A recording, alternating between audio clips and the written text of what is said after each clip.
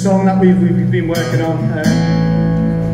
The chorus, we were struggling for a chorus for years. We kept putting it to one side, putting it on the shelf. And then my daughter wrote the chorus to this. She came to me and said, I've got a bit of a chorus here, a bit of an idea.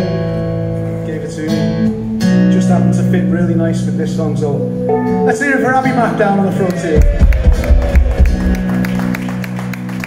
She's not getting no royalties though.